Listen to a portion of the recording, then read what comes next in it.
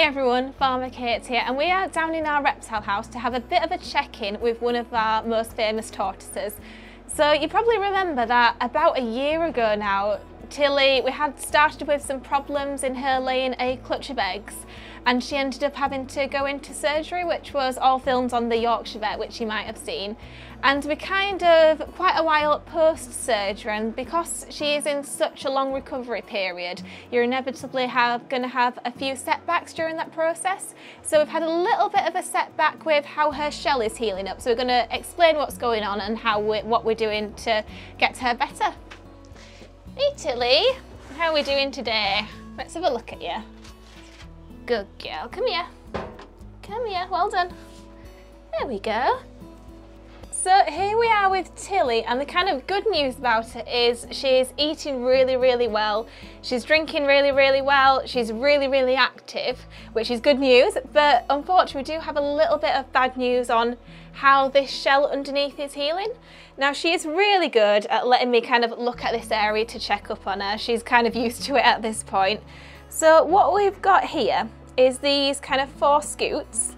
And you can probably tell one of them doesn't look too good, and that's because one of those scoots has come away to leave this more exposed area. So this is kind of shell that's newly growing and needs to kind of harden up and reseal to the edges there. And the reason we kind of got into this situation is this operation site does take a while to heal, and we were using all kinds of things to encourage that healing process, getting it really good.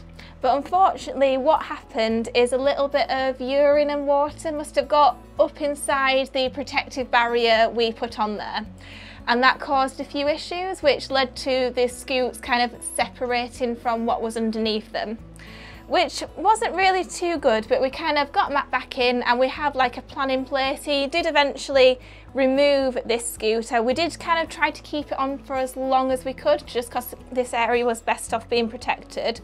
But what we're doing now, and as we have been for quite a while, is flushing this area with saline. And that means any kind of particles or debris that need to come away just kind of fall out. And then we put in a spray on there which encourages shell growth and healing and prevents like infections and things like that. So it's going to be a while to recovery, unfortunately, but we're definitely heading down that path, but probably at the rate of a tortoise. It isn't all bad news though. Matt, the vet, is really happy with how the majority of this shell is healed up. So you can see between the patches of surgical cement on a few of these sections, it's actually healed up really well. Not so well in other areas, but that's the areas we're treating, keeping an eye on, and hopefully we're going to get there, aren't we, Tilly? I really hope you've enjoyed this little update on Tilly here. We absolutely can't wait to get her back in her usual enclosure to see members of the public again. But until that time, it's best off in our isolation section here, where we can give her all the treatments and stuff. But we do try to keep you updated as much as possible. So from me and Tilly here, enjoy the rest of your day, and we'll see you later.